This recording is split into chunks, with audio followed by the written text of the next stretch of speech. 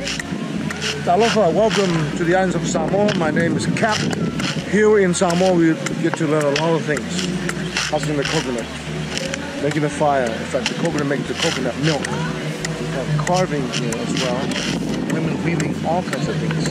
So my friends, families, come visit the Polynesian Culture Center and learn all these things and much more here in the village of Samoa. So for example, we climb tall coconut trees to harvest coconut leaves, and it takes a lot of strength and skills to be able to do the work. We also used to carry heavy loads from the plantation. To be able to cook, we need the fire. We've learned from our ancestors, literally, to make fire by rubbing two sticks together.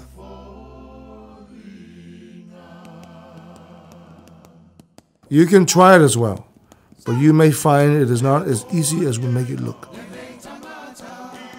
Maybe you'd rather try spinning the Samoan fire knife, like our fire knife dancers, but without the knife and the fire, of course. We also show you how to husk and crack coconuts, and you will learn the difference between the coconut juice and the milk.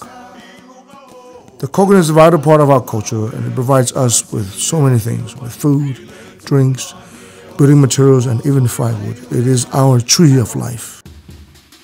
You want to try some Samoan food cooked with coconut milk? Each afternoon, we invite guests to help our young men prepare free samples. Today, we're making boiled green bananas, scented with a little bit of salt and onion. They are surprisingly tasty. On other days, we cook taro and sometimes breadfruit when it's in season.